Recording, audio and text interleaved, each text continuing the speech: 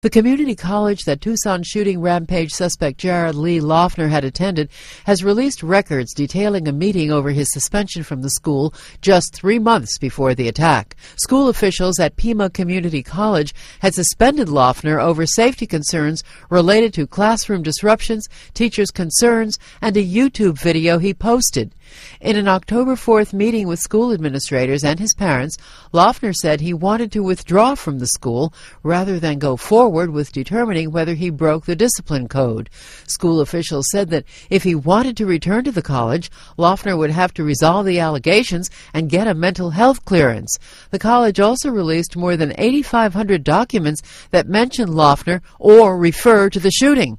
Among the documents were news stories about Loeffner and the shooting that were circulated among staff members and emails from advocates for stricter gun laws. Other emails showing the staff's concern about its image in the wake of the shooting and whether it should have done more to get Loeffner mental help. Loeffner has pleaded not guilty to 49 charges related to the January 8th shooting that killed 6 people and wounded 13 others, including Congresswoman Gabrielle Giffords. He's been at a Missouri prison facility since late May after mental health experts determined he suffers from schizophrenia and a judge ruled him mentally unfit to stand trial. A federal appeals court has ruled that prison officials cannot resume their forcible medication of psychotropic drugs for Loeffner. The order will remain in effect until the court rules on an appeal by Loeffner's attorneys over the larger issue of forced medication.